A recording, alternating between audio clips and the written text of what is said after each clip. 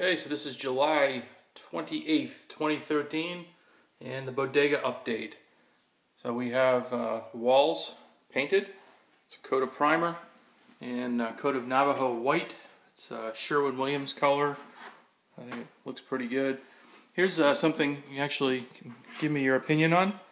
I want to trim around the electrical boxes, and I'm thinking about using this. This is the 1/4 inch thick tongue and groove pine that a lot of people use in tiny homes.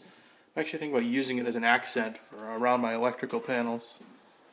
So let me know what you think about that. Over here, this is, that's a pile of tile, $519 worth of tile for the wood stove and for the bathroom. Ajax, watch out. Come.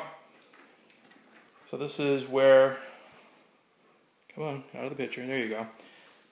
So that's going to be the hearth for the wood stove. We're actually going to pour in about 2 inches of cement and build that up a little bit so the tiles end up level with the wood floor, hardwood floor.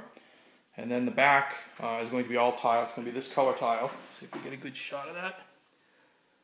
So it's some kind of a porcelain tile. I don't know what else. I don't know anything else about it, but I know that I kind of like the color, so I'm going with it. So here's, in fact, here's a good shot. That's the wall that I forgot to paint because I'm an idiot. You can see the Navajo white versus the primer color, just to give you a sense of some color there.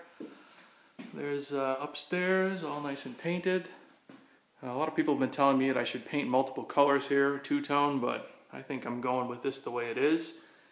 This is my ceiling fan, painted matte black to match the wood stove pipe and eventually to match the wood stove. Doesn't produce much airflow right now. I think I need to put a 18-inch down rod to get me some more flow around it. So I'll probably have to do that. So here's the bathroom. We have 3 pieces of concrete board, backer board. I'm left the bottom out because I need to put the liner in. This is the liner. It's a really thick, it's almost like a really thick pool liner. It's going to go in the bottom. And we're going to build it up, and we'll use some small 1.5-inch square tiles for the floor, and then we're going to use these big 12-inch tiles for the sides. That's what my curb is going to look like. So that's the tile there. I really like the lighting in the bathroom. We have 2 of these LED lights, and just really lights it up well. Let's see what else. Yeah, I think that's probably about it. Not much else to talk about today. But, yeah, so anyway, any questions? Post them on the blog. Thanks.